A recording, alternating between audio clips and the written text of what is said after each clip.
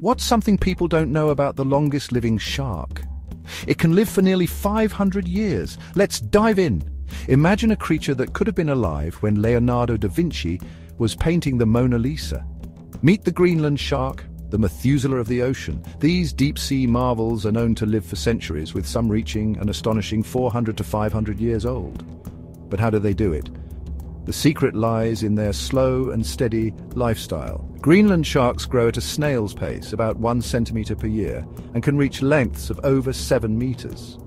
Their slow metabolism, chilly Arctic habitat, and low predation mean they can take life easy and live incredibly long.